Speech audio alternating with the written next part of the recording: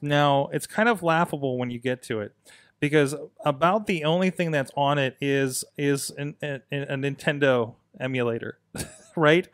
So it's Altstore is what it's called. You go to the website, you download a program for Altstore. Basically, it's a server on your computer, Mac or PC, and then you connect it to your phone, download the store, and then when you get in there, you get a Nintendo emulator.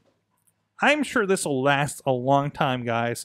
But it's Wait, so the way that works though is it's using like the developer signing process. yeah. So until they redo how all developers can develop, So I could see this lasting quite some time. So the server, like this app is on here, and you need to check in with your computer once every 7 days. Because basically the app will expire, right? Yes. So, and this is, by the way, this is a very nice Nintendo emulator.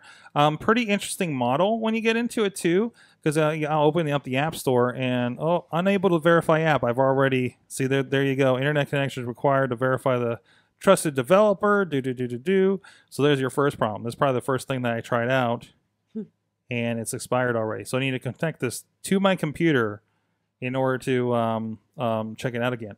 But the only thing you can download as of the last I checked, like late last week, was this Delta Lite video game thing. There is a Clips app that's going to be released very soon. It seems like it's just a single developer for the most part, right? And the Clips app just lets you view your clipboard, right? Just let you view your clipboard. I mean, I feel like you can get that in the App Store. Am I not mistaken on that? I don't know. Is that weird?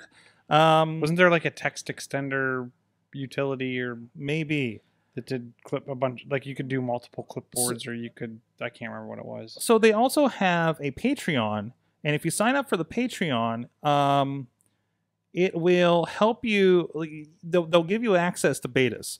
Like there's a beta of their emulator that'll let you play DS games. So like there's some interesting options there. So it seems like a long way around to get an emulator on your phone. I mean, I've seen shorter workarounds to this where you could get it. You could sign up for the $99 developer one, and then I think you can do whole year signings on there. And then because you can write your own, they'd give you the code.